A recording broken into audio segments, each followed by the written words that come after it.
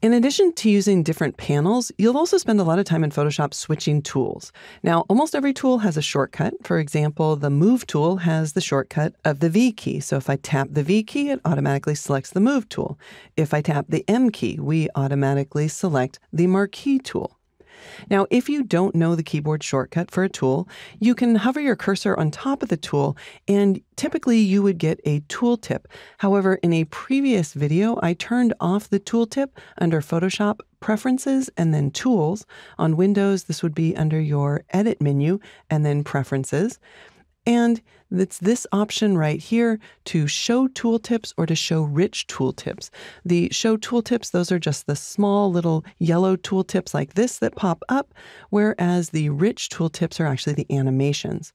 So I'm going to go ahead and leave those off, but you might want to leave them on if you want to see those tooltips. You can also see the keyboard shortcut that's assigned to the tool by just clicking and holding on the tool, and if it has a shortcut, it will appear to the right of the tool's name. Tools that have this little triangle right here tell me that there are tools that are nested underneath them. When you click and hold, those tools will fly out, and it's interesting to notice that, for example, all of the different lasso tools all have the same keyboard shortcut, L. So if I tap the L key, I will get whatever lasso tool is selected.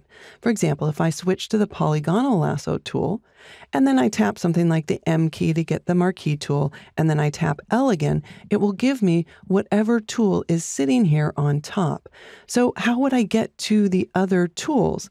Well, I need to hold down the Shift key and tap the L key in order to cycle through all of the tools that have the same keyboard shortcut. Now, if you don't like that and you would prefer just to tap the L and have it cycle through without the Shift key, again, we have a preference for that. You can go to Photoshop and then Preferences and Tools, and then you can disable the Use Shift key for tool switch. But I prefer to keep that on, so I'll leave it on for now.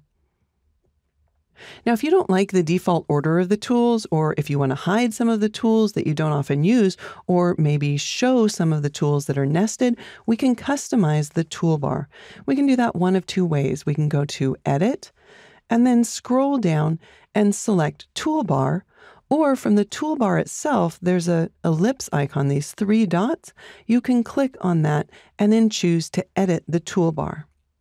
So here we can rearrange the toolbar. So I could put the rectangular marquee tool underneath the elliptical marquee tool. I can hide tools by dragging them over here into the extra tool area. And I can split apart tools by just dragging them in between any of the tool groupings. We can see now that I have not only the rectangular marquee tool, but also the elliptical marquee tool in my toolbar.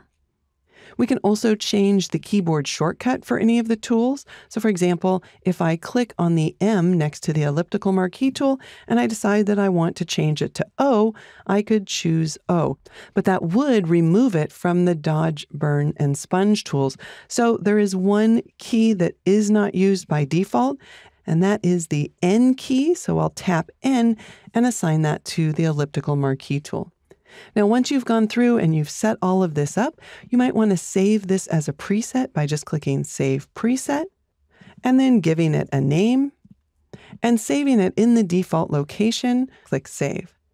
Now, if I ever want to restore the defaults, I can just click Restore Defaults, and they're back to where we started.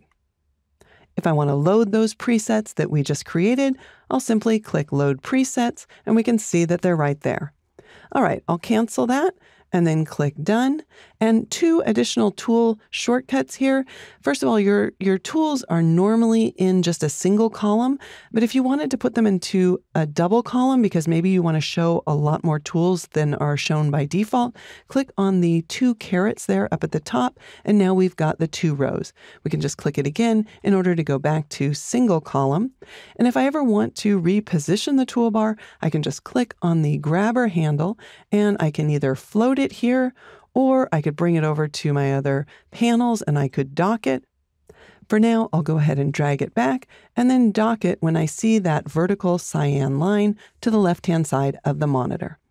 So, as you can see, the tool setup in Photoshop is very flexible, and don't worry about learning all of the shortcuts to all of the tools right away. You'll learn the ones that you need, and soon enough, it'll be second nature just to use the keyboard shortcut to quickly access the tools you want.